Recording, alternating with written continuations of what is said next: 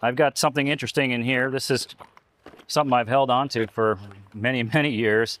I built this in college. I went to school for automotive engineering technology, took a machine shop class, and they required us to build an engine from scratch, two-stroke engine.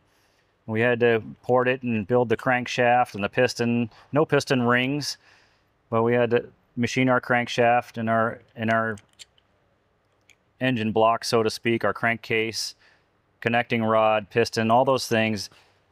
And then we've got a cylinder here that this fits into. I don't know if it still fits in there. Probably take a little bit of oil or something. There it goes. So we had it a very tight clearance on there, so it didn't need piston rings. But the moral of the story here is in order to pass the class, we had to hook up a weed whacker carburetor to it. We bolted a flywheel on the end of the crankshaft that everybody used, and then your engine had to run. So that was kind of a fun project to do in school, and I enjoyed the machine work that we did on this, so I just kind of kept this thing, maybe a little memento or something of my college days. But this was a fun project, and I really, I always enjoyed machine work. The thing is, I never worked in a machine shop, so I guess if you like metal, you probably like machine work, and that's my thing. I do enjoy some woodworking, but this is metal is probably more my thing.